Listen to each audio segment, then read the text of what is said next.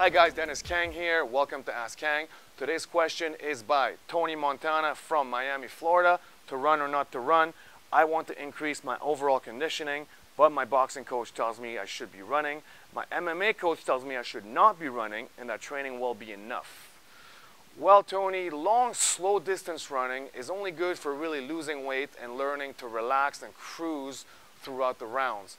I think that if you want to increase your maximum cardio output, you need to do high intensity training, which is short sprints. An example is Tabata training, which is 10 seconds on, 10 seconds off. So I would go on a treadmill, let's say at 15 speed, which is pretty fast, but only on for 10 seconds, 10 seconds rest. So I'm teaching my body to go at maximum power, maximum output, and then learning to rest in between.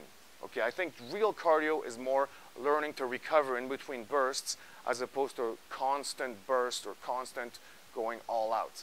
Now, having said that, a more efficient way to build cardio for MMA is of course to do sparring, because you're being as specific as you can be. So the running is good for cardio, but only as a supplement to your already existing training of sparring.